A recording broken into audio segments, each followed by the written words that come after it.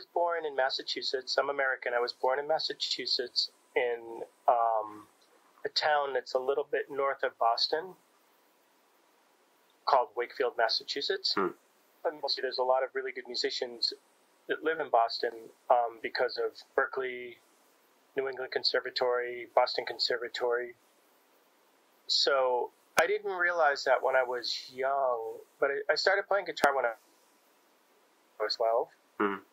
And I quickly knew that was what I wanted to do, which in one way was a really cool thing.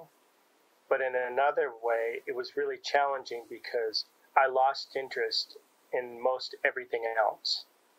So I just knew when I was 14 that I was going to play guitar, and biology was not something I really needed to pay attention to because I knew that. So I was really lucky. My first two guitar teachers, they both went to Berklee. So I just decided that I'm going to go to Berklee College of Music also, and I kind of set myself on the way. You know, at the time when you started taking lessons with these two professors, right, I assume they were private instructors, right? Exactly. What kind of music were you into? And, you know, did they prepare some sort of curriculum for you of, you know, strumming or pentatonic scales or, you know, already some heavy stuff? Or did you set up your own education through asking them questions about what it is that you're interested in? I think in the beginning, it was pretty traditional. I was into rock and roll. I was into heavy metal. And I was getting kind of the standard stuff, power chords, bar chords, open chords, pentatonics. With my second teacher, which basically I had my first teacher just for a very short time, and then I believe he moved, and then I found his second teacher. And early on with him, I stumbled upon blues music. And that was something that really, really resonated with me. And it's a music that's stuck with me till now. I really, really love blues music, and I love playing traditional American blues music. And that was an interesting thing because up till then, I was really into like hard rock and heavy metal bands at the time. But through the teacher, I really started to get into stuff like the Yardbirds and Eric Clapton and Jeff Beck and Jimi Hendrix and just straight, you know, more traditional blues stuff. And that was something that was really great. And slowly over time, I started to get more into studying music theory and all of these things and starting to kind of work on music on a more serious level. But one thing that was, I think was a good thing on one hand, but something that I kind of regret a little bit is I didn't spend so much time learning music kind of note for note or learning tunes. A lot of it, I ended up writing a lot of music, and I think that that's something that's been good for me. I've been, you know, kind of, I was always in original bands, kind of playing original music and this and that, where I feel like I kind of got the essence of the things I liked and tried to adapt it into my way of doing it, as opposed to really, really studying it and learning it verbatim. Do you remember what age were you when you were transitioning to Berklee? Or making that move? Well, I was 17. Before I went to Berklee to study at a college level, I went to the Berklee 5-week summer program, which is a summer program that's basically for high school kids who are looking to get a little deeper into music or potentially study on the college level at Berklee. So it was really interesting. So my junior year of high school, so I was 17, around that time, there was a high school assembly where we heard where the jazz band performed. And at this point, I was pretty much a rock and roll dude. And, but I knew this one drummer who played in the jazz band.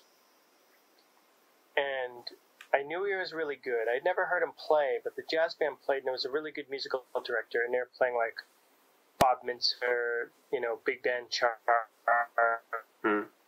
really, really hip stuff, really good. And I heard the band play, and I heard my friend who played drums play, and he was studying with Alan Dawson, who's passed away, but was a very famous drum teacher that a lot of great drummers studied with. He played with Kenny Barron. He's played with a million people. He's a legendary drummer. And I was blown away. I was like, wait a second, this is happening right under my nose, and I'm not taking advantage of it. It was interesting, too, because around the same time, I was dating a girl, and her musical taste, she was into some rock stuff, but she was also into things like Sting and Paul Simon and Peter Gabriel. And at this time, that first Sting solo record came out where he was playing with Branford Marsalis and Kenny Kirkland and Daryl Jones and Omar Hakim. And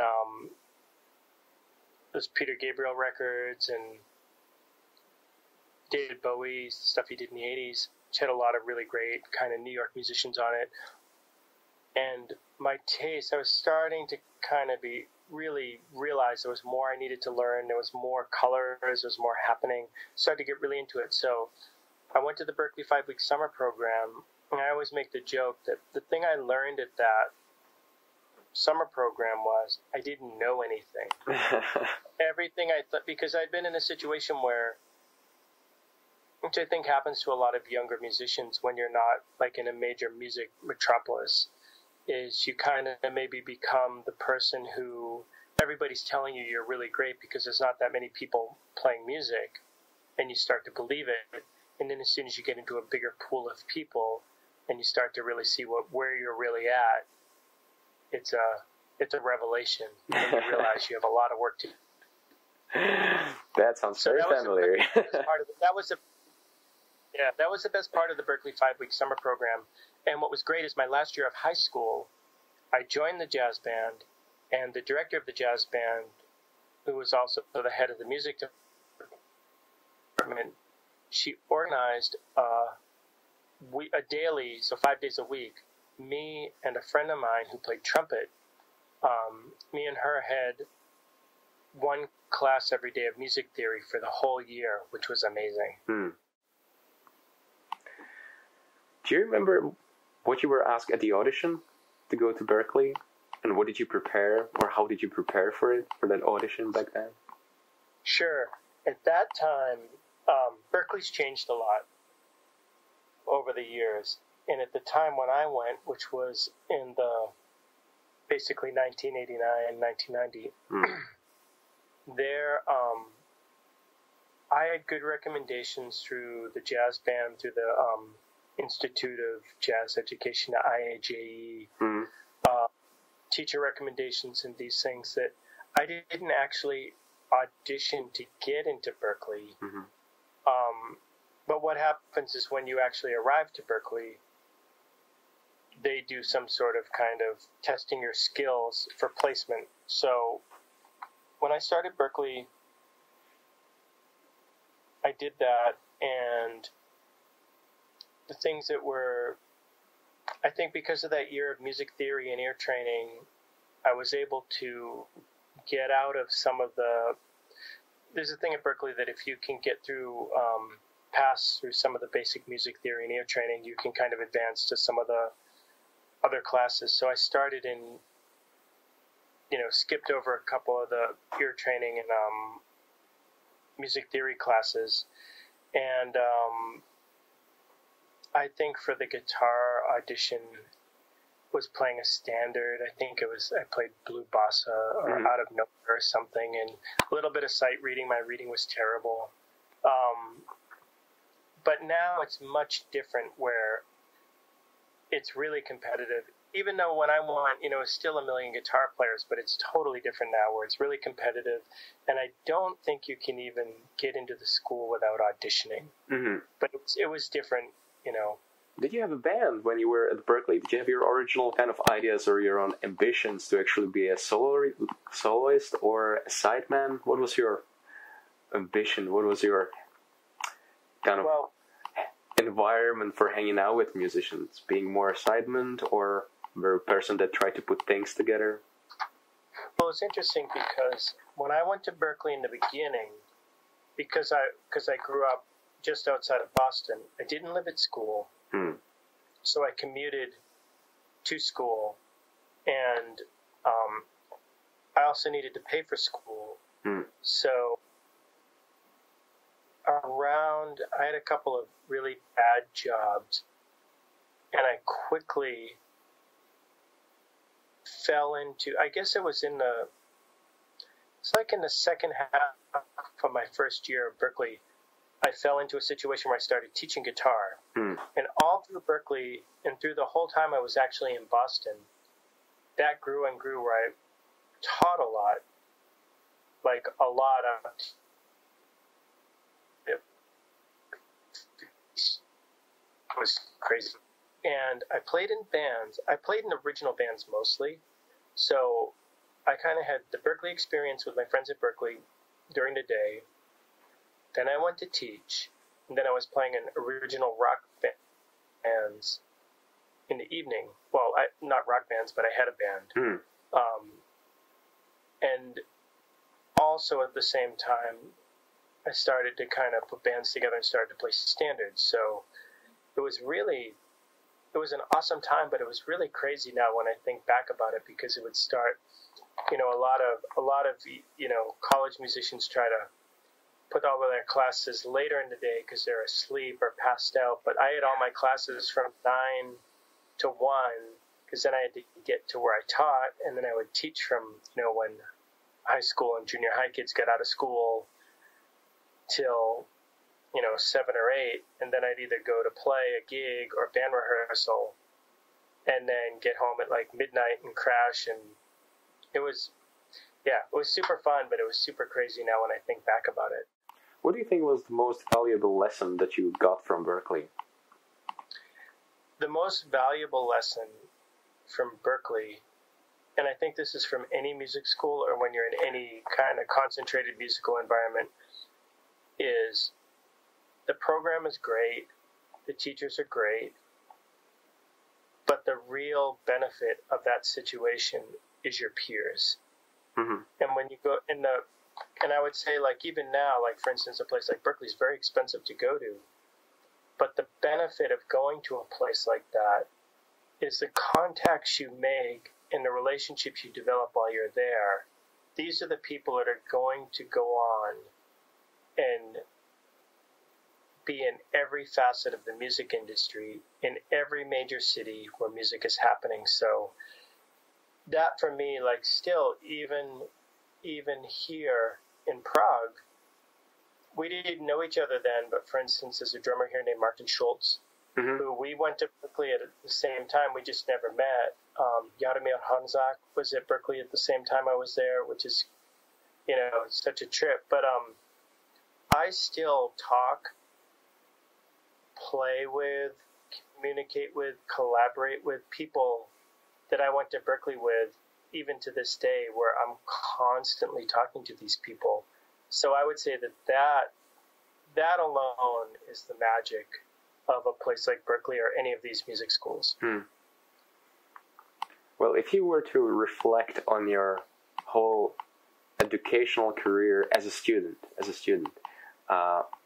what do you think were the most important moments in your education? And it could have been formal or informal education, any part of it. What do you think were the most important moments or people in your education? Well, I think the most important thing for me was at a certain point in my early 20s, being called out on my bullshit, basically. In the sense that we all do this. We all create stories. We all create our own realities, and they're sometimes not inside actual reality.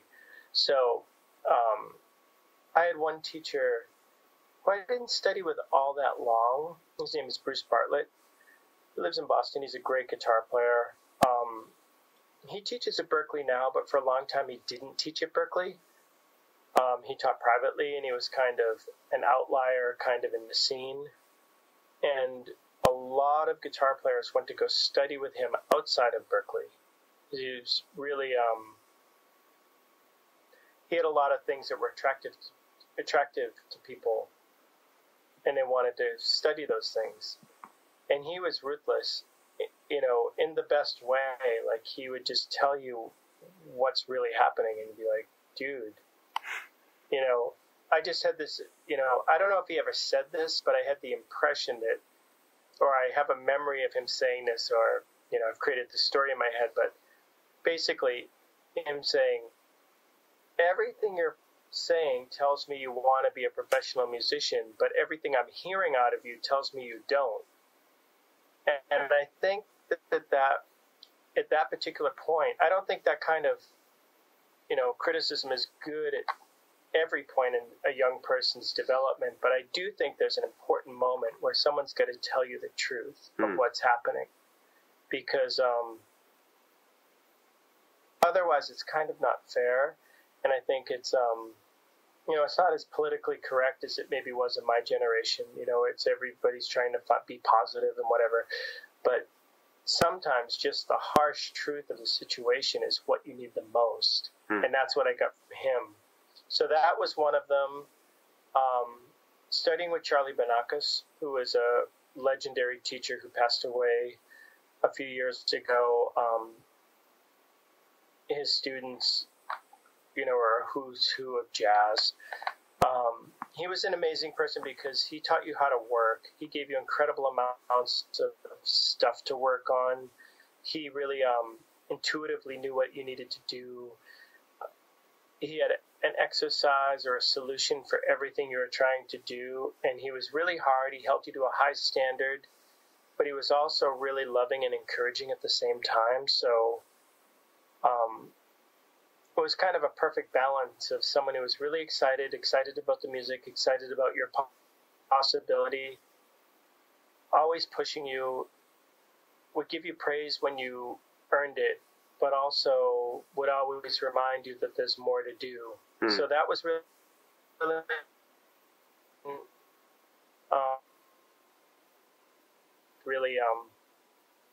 that was a really big part about that period of my life of going to Berklee and kind of learning how to play. It was an interesting time. Berklee's an interesting school too. On the other hand, Berklee's an interesting school because the time I went there's a lot of really, really amazing jazz musicians who played improvised music, who really now are, leading, setting the course of what improvised music is. On the other hand, there's a lot of engineers, there's a lot of session musicians playing in all the various cities, playing on records, writing songs, doing non-jazz music. So it was, I think schools kind of go in different periods where there can be concentrations of people that go on to do a lot of interesting things, and then it can get quiet for a little while, and there's another little wave of people. And I was really lucky in the time that I was at Berklee. Imagine you're leaving Berklee and you're starting your career as a working musician. If you were to trace back the bands you were with, was it the cover bands you played in, or most of the time it was quite okay to play in original bands, and these bands were able to tour either within one state or two states? How did you get to a point that you are living right now in Prague? Oh, so it's a long period. It's a long story. That's a long story, but I guess maybe the best way to kind of explain it is around the time I left Berklee, I started to play in an original band that was called Red Time, which was a really, really cool band because it was kind of a groove-based band that combined a lot of different types of music that we all loved together in a really unique way. So we had this original project, but then beyond it, we were a band, but it was also kind of like a gang. where we also did all of these other kinds of gigs and started to create all these opportunities around Boston. So we had our band, but then we had like a steady, straight-ahead jazz gig every week that we would do in just in a bar, some kind of club. And then we started to do an organ trio gig, and then we started to do some blues gigs, and we just create situations, just go and find places to play and make gigs. And in a way, that last period in Boston before I moved to New York was amazing because at that point in life, we didn't have any responsibilities, and we were working every night, basically making like $100 a night, and then also on the weekends playing weddings, which I think that's something that doesn't exist in Europe the same way it does in America, but that's an amazing thing too, because you have to learn a lot of famous songs. You have to play them at an important event, somebody's wedding, and there's something about that of showing up, being starting to learn how to do a gig, learning the music, being cool, putting on a suit, doing it right. So there's that. So you start to learn some of the things that are not about the music also. So we're doing that. So basically, the reason why a lot of us chose to move to New York was at a certain point in our mid-20s, we kind of felt like, Boston had been really good to everybody. We had a lot of great experiences, but it was time to try to go to the, not that it's a better, a higher, a more important level, but just to the next level, proverbial next level, which would mean either moving to a place like Los Angeles, New York, or Nashville. And I think I was always drawn to the idea of moving to New York City because at my core, I kind of jazz thinking. A lot of my favorite musicians all lived in New York. It wasn't so far away from where I grew up. And I started to slowly, while I was living in Boston, start to do gigs in New York, and it was a natural progression to move to New York. So that's what I did in 1989. I moved to New York. 1989? No, 1998. I moved to New York City. When I moved to New York City, it was great because slowly some of my friends had been coming down there to move to New York, and they kind of paved the way. And then also, people were always coming. So we had a community. So it was a great place to move to because it wasn't as hardcore as just moving somewhere where you didn't know anybody. Mm-hmm. So we knew some folks.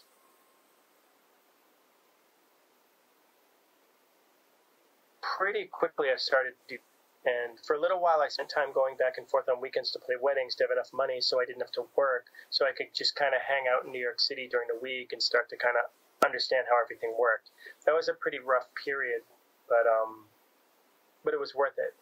And in New York City, I really got my gigging chops together as playing a lot of original music for original artists, playing with singer-songwriters, starting to do recording sessions, playing on jingles, playing on records, which slowly led me into the studio world of composing music for film and television and commercials and starting to produce records for other people, for other artists. So that whole period through New York, which I lived in New York till 2000, like mid-2005, and then that's when I moved to Nashville. But yeah, I mean, I could go on and on just about New York. New York was amazing. What was it like to be in Nashville? Nashville's great. I reached a point in my life where New York had been great.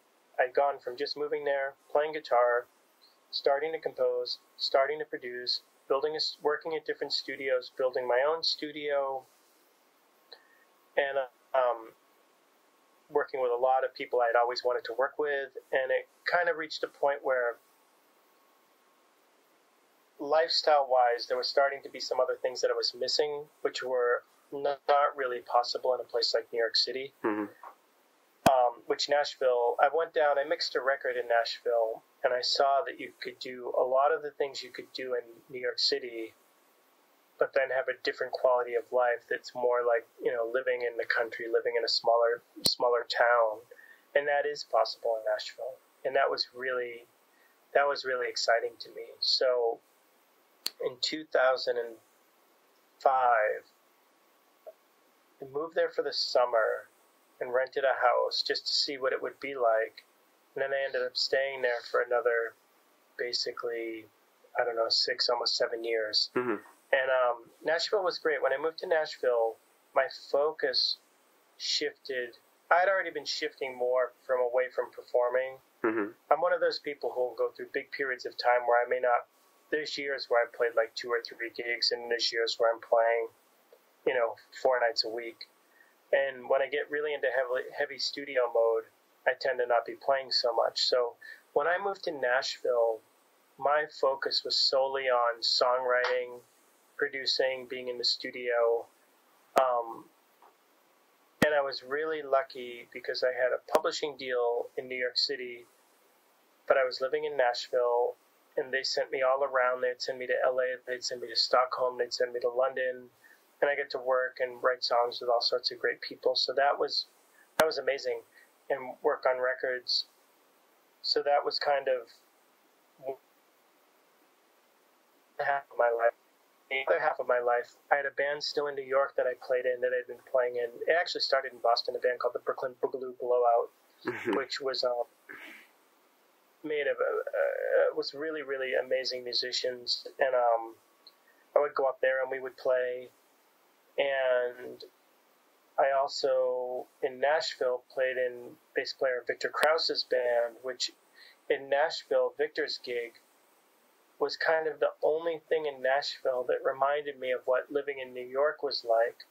So it was amazing that I'd been a big fan of his music before meeting him. So to get to play in his band while I lived in Nashville was all I really needed musically. Mm-hmm. So it's a good balance. So I had this opportunity, and then the rest of my time was spent in the studio.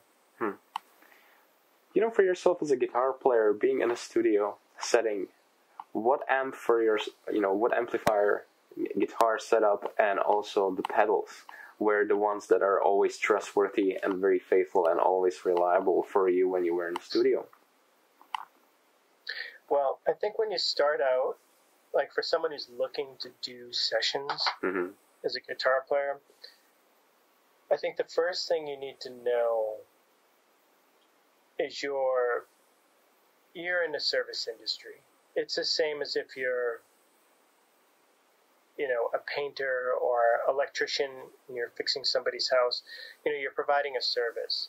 So from a gear perspective, I think the first thing, I think everyone goes through this. The first thing everybody learns to do is how to do the most with the least, because they don't have all of these tools. So I would always say, if you only owned one amplifier, for instance, you're probably best off owning something like a Fender Deluxe Reverb or a Princeton.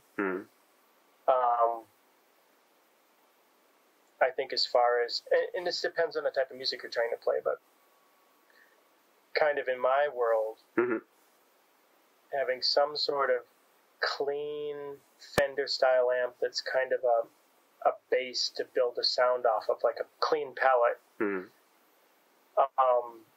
That having,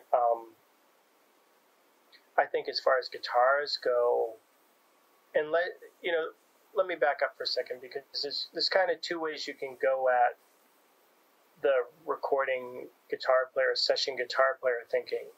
Is one, you just be a personality, and it's either the personality somebody wants or it's the personality they don't want, and you just accept that and you just do it the way you see it.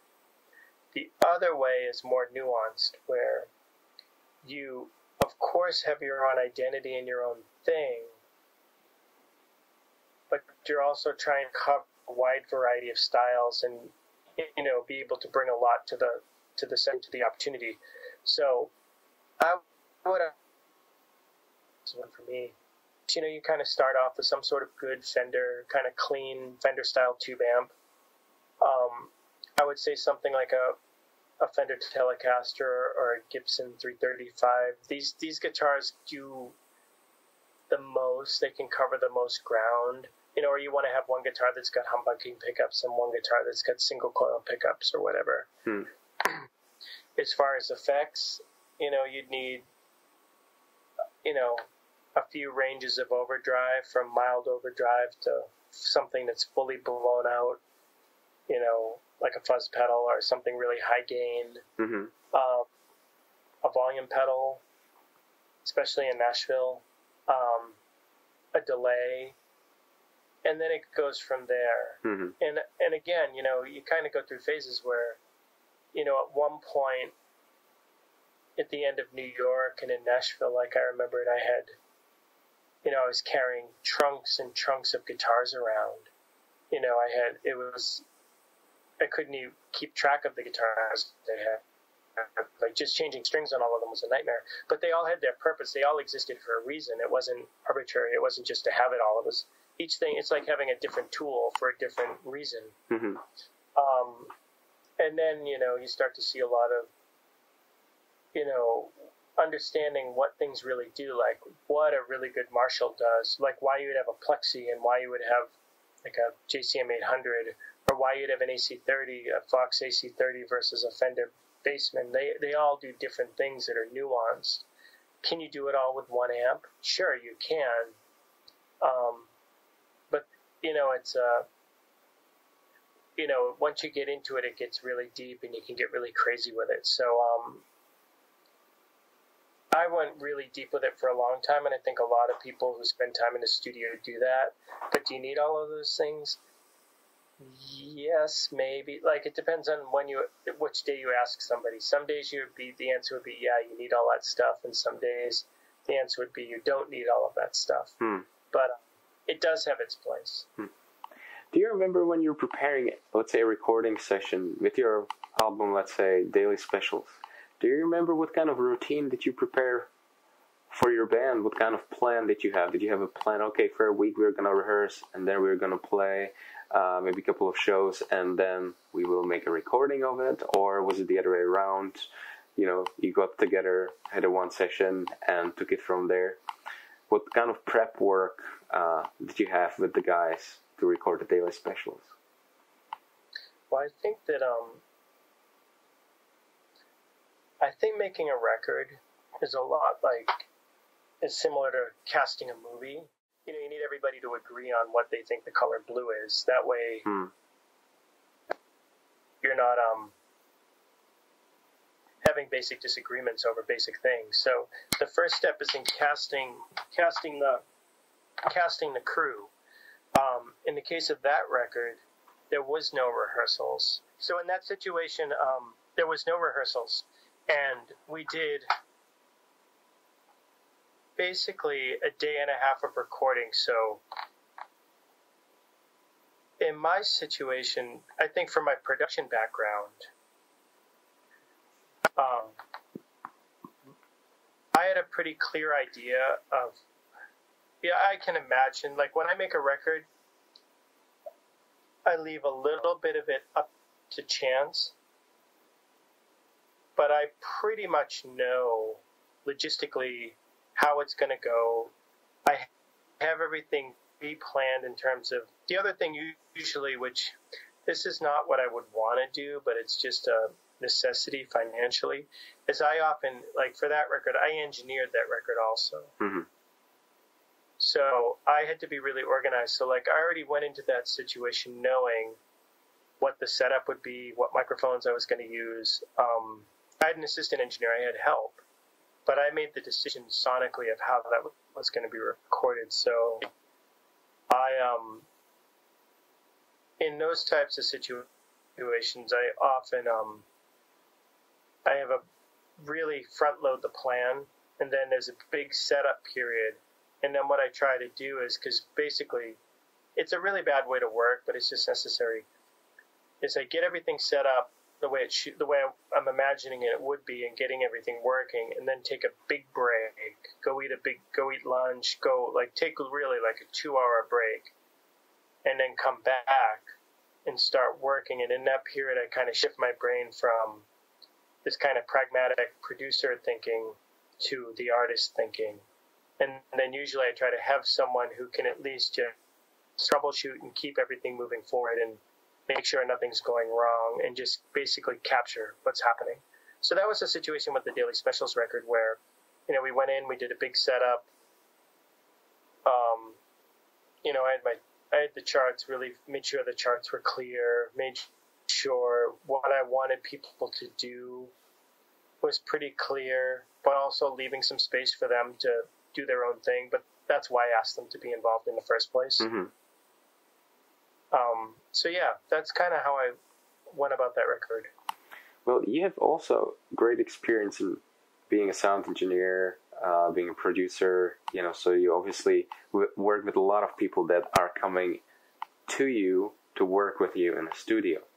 So I wonder now, if you're in the chair of being a sound engineer or an assistant or recording engineer, what are the common mistakes that the bands are making in terms of their work and pace? How could they make your work easier if they come up to you?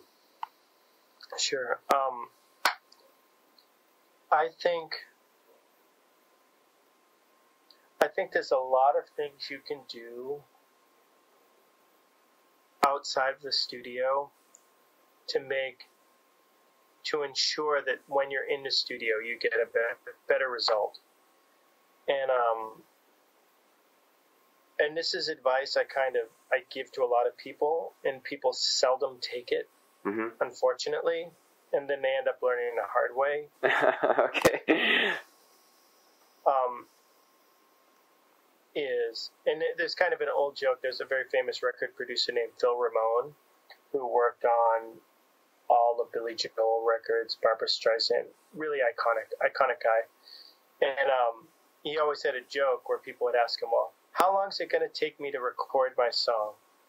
And he'd always say, well, how long is your song? And he'd say, well, it's 3.5 minutes. He said, well, it's going to take about 3.5 minutes to record your song.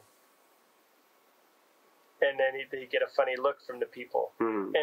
And he's right that if you come to the studio and you're not prepared, it's not going to go well. And the reason is the studio is like going to the moon. It's a very foreign environment for most people. They don't have any real life experience in the studio. It's gotten better now for younger people because everyone's got recording programs on their laptops, and it's a new world, which is great. But what I always say to people is you need to do the work in the rehearsal space. You need to simulate the best you can what it's going to be like to record your music. So when you get to the studio, it's not going to feel so foreign. So for instance, some basic things that I think will benefit your recording. If you're playing music that you intend to record with a click, mm-hmm. with a metronome, you should be practicing with the metronome. Maybe not everybody's hearing it. Maybe it's just a drummer, maybe it's a drummer and bass player, whatever. But you should, if you need to know, you should decide what the tempos of your songs are going to be before you go to the studio and get used to practicing those songs at those tempos. You should record your rehearsals and analyze them the way a football team or a hockey team looks at the footage of the game they just played before they play the next game to figure out what went well, what's a problem, what are our trouble spots, what are our strengths, and analyze it and start to figure out how to improve the situation. I think that you should have a clear idea. If you're a singer, are you singing in tune? If you're not singing in tune, are you going to start to use technologies like auto-tune or Melodyne to tune your vocals? That's going to be an additional expense. It's going to take additional time. If you're, if you find that the band is speeding up or slowing down in ways you don't want it to, this is all stuff that can be dealt with out of the studio. If you don't have your instruments in good condition, if you don't have the heads you want on your drums, and if your guitars are not intonated or your basses are not set up properly and playing in tune, there's not that much somebody can do for you. If you're a drummer and you can't control your own dynamics, the gear is designed to help you do that, but it's not the solution. Mm-hmm. You know, the fastest way to produce a big change in the studio is from the source. And all of the technology, what happens is people often want all of this technology to solve their problems, where the problem needed to be solved by themselves from the get-go. And to think about it from this perspective is like the sound that you're going to achieve in the studio is 80 to 90% you. And that last 20 or 10% is going to come from the expertise of the engineer and the space that you're recording in, because different studios have different characters. You want it to be dry without a lot of natural ambience, or do you want to be in like a big church that's got a huge ambience, or do you want to, what is the style of how you're going to do this? And you should really plan it out, especially if you're on a time limit and a budget limit. Steve, you are in a position of being a teacher and being a guitar teacher, which is quite exciting, especially nowadays when there's so many video lessons. You're also writing your own lessons, you're designing your own lessons and preparing your own curriculum. So if you were to put down a list of few books that really helped you, it could be the books that are still being published, it could be the books that are completely non-relevant at the moment of what is happening. What were the books or textbooks of methods for guitar players that helped you? Well, I think conceptually, I don't know if this is not a good book for a beginner, but at a certain point where you start to get serious about understanding how music works and the guitar works, I still think that Mick Goodrick's The Advancing Guitarist is probably one of the best books ever written. There's a teacher that teaches at Berklee named John Damian, who's amazing, and he's written a couple of great books. I am spacing out on the names of the books right now, but basically he's got a thing called the chord palette, which is really an interesting concept, and you can Google it. His name's John Damian. And I think he's got 2 or 3 books available. Those are great. I took a lesson with Ben Monder. Okay, yeah. Basically, he gives you 2 sheets of paper that tell you everything you need to know, and it's amazing. It's really abstract. It's not a beginner level thing, but that's great. The Charlie Parker Omni book, if you're playing jazz, I think that's just an amazing textbook of music. What's that guy's name? Is it Andy Levine, the jazz piano book or the jazz theory book? I think Mark Levine. Mark Levine, yeah. That's a really amazing book. But more important than that, I think it's important the fastest way to get better as a musician that I've found is once you decide what it is you want to learn or what you like, don't worry about the theory part of it so much. It's just go to the thing that you like and learn it, because that's the real music. You need to focus on the technical stuff at certain points, but it's more about feel and the spirit and these other things. And then when you hit those crossroads and you need some technical information, then you can find it. And the fastest way to get the soul and the essence of the music and the vocabulary is to transcribe the things you like. It's the fastest way. And it's going to tell you the truth about the music, because the theory didn't exist before the music. Did you encounter any pitfalls or common mistakes or misunderstandings and assumptions that the students are making? Now we're talking about kind of first year, second year, university level of students for guitar. Is there any common pitfalls that they all have in common fault? Maybe ideas about how the music works or how they should play? Well, yeah, I mean, I made all of them. I guess I don't know. I think you need to go through that part of it to kind of determine who, to find who you are. Mm-hmm. I think the one thing that's probably the most useful in your question is to know that there's a lot of different ways to accomplish the same thing, and your way or your thinking is just one of them.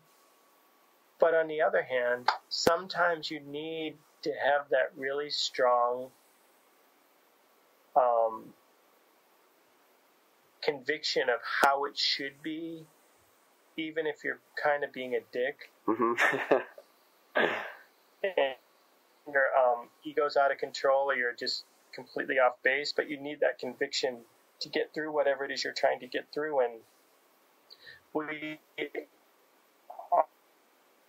have been there where this is the real music and this is bullshit and this is this, and it's part of the process. But looking back on it, the more you can be tolerant and to understand that there's a lot of ways to do all of these things and no one way is the right way, it could help you it could help you save time, it could help you in a lot of ways. But I also think there's something about youth, about having a strong opinion about something that has some value. How easy or how difficult it is to start a new life in a new music environment that is completely new when you're building something from scratch? I think of it as a development, as a natural growth, because I feel like even though people at one point in your life were, really in your life and, with some consistency, with some, where you saw them a lot, or you're making music with them a lot, and then you see them less, they don't go away. They're still in your life. And the world we live in now makes that even more possible. I think for myself, and I got to say that maybe I struggle with this a little bit, is that the truth of the matter is I'm more of a process-driven person. So for me, there's a lot of things that maybe there's things that I could have done differently that I think might have helped me professionally in different ways. But because I'm more process-driven and experience-driven, I follow those tendencies more, even if it is,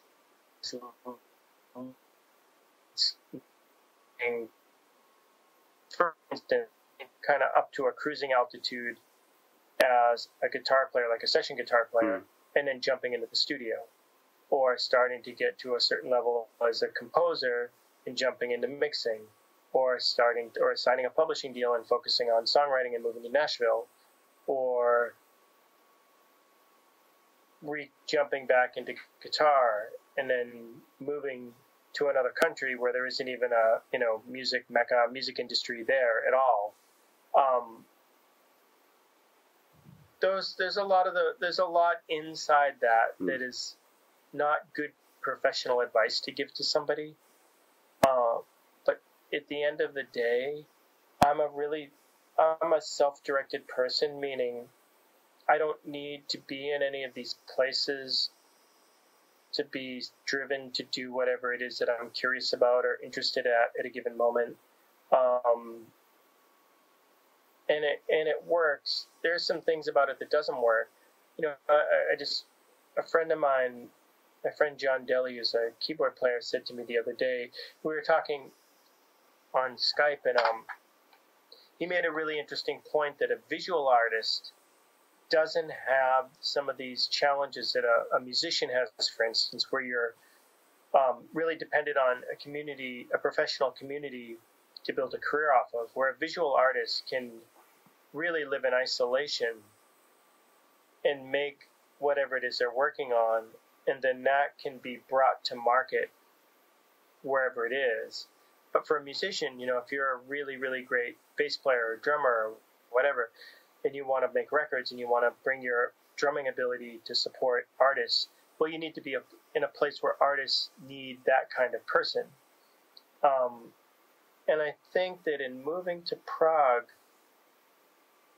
was purely based on a lifestyle choice. There was no professional consideration to it. It's more about my family. It's more about the lifestyle here. It's more, nowhere is perfect. I think the aspects of European socialism provide a lot more benefits than exist in the same way in the States, for instance. For example, I think more people, a larger percent of the general population have access to the basic things that they would need in a more socialized system, in a European socialized system, than they would in a more capitalistic system like in America. And for us, it just makes sense to have the family here for those reasons, for family reasons, for my wife's extended family. And we decided to be here. And there's things about my professional career that I struggle with, but I'm so self-directed, it's not really an issue. I miss my friends. I miss some of my closest musical relationships, but, it's not worth the trade-off. Thank you very much, Steve, and good luck with everything. Good night. You too, and I'll talk to you soon. Have a good night.